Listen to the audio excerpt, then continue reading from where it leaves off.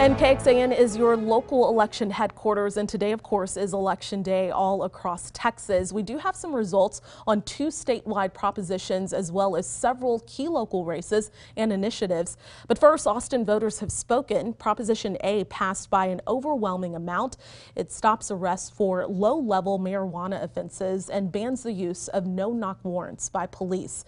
Moving on to the statewide propositions, Prop 1 passes as well, and this allows for lower school property tax rates for certain disabled people as well as senior citizens.